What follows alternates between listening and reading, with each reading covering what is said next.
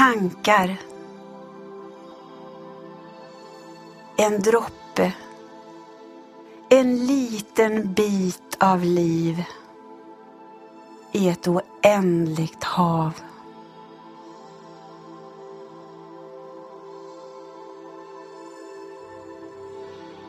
När din tanke och din själ når en fridfull allians vill svaren bliva dig givna.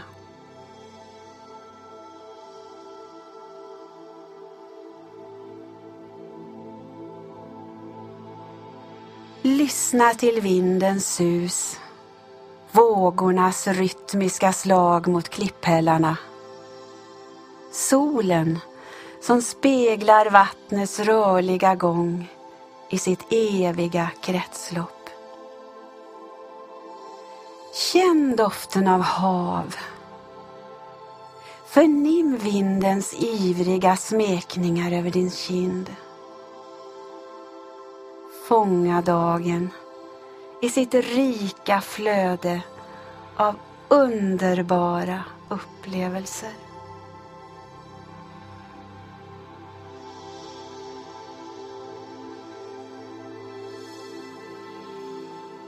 Var icke förskräckta för mörkret som faller.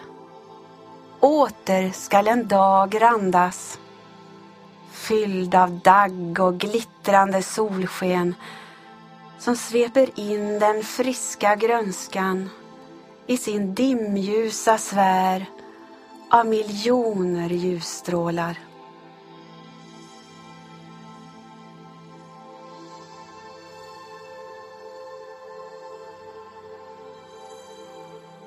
Ängen lyser grön i sommarsolens sken.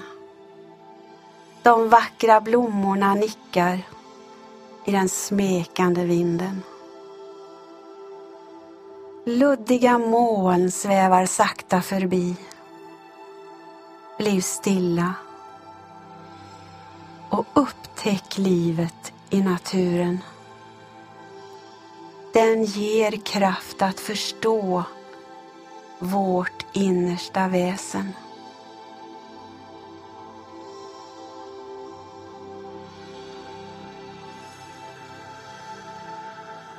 Varför slösa livets gåvor i skuggan av den jordiska skönheten? Berika varandra med kärlek och omtanke. Sänd kärleksfulla vibrationer ut i etern. Det vill skapa en bättre värld att leva i. Så kärlekens frön och låt livet blomma.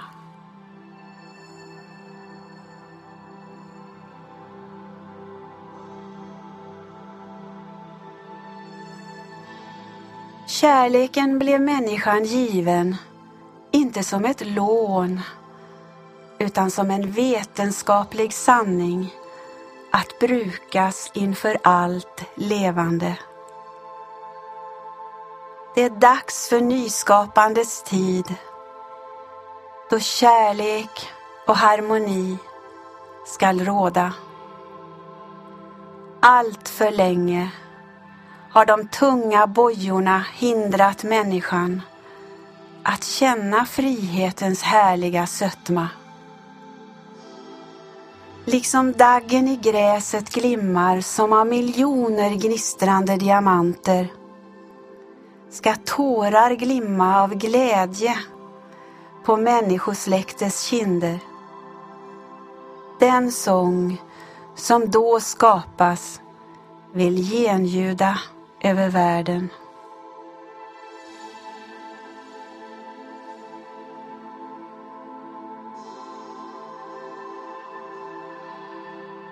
Livet är så kort. Som en smal sträng av vibrerande ljus gnistrar det till och falnar.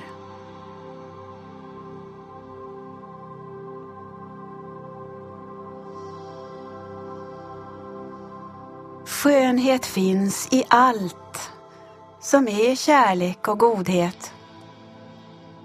Jordens skatter är många, och de är alla till för att människan ska njuta av dess skönhet, leva av dess sötma och stärkas av dess pånyttfödelse och kraft.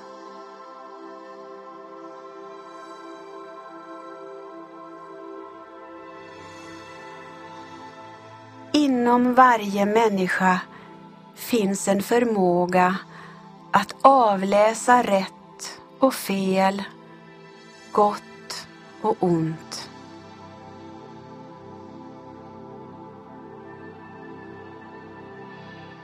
Kärleksbudskapet yttrar sig i handling och insikt i olika livssituationer.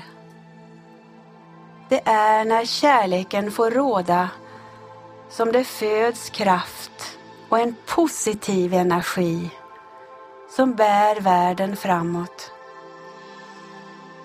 I den destruktiva världsbild som kan skönjas saknas så mycket av det goda, kraftfyllda kärleksflödet.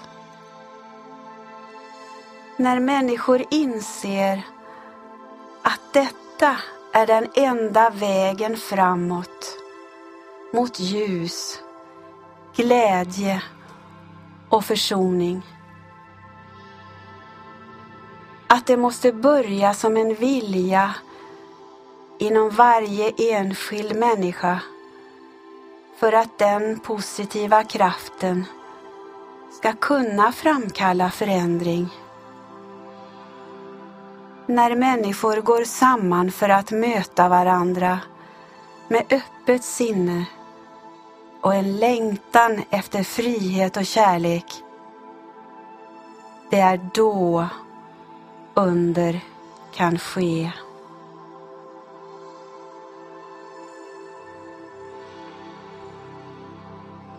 Naturen är alltid närvarande för att påminna om den vackra och livsbejakande möjligheten till en evig pånyttfödelse.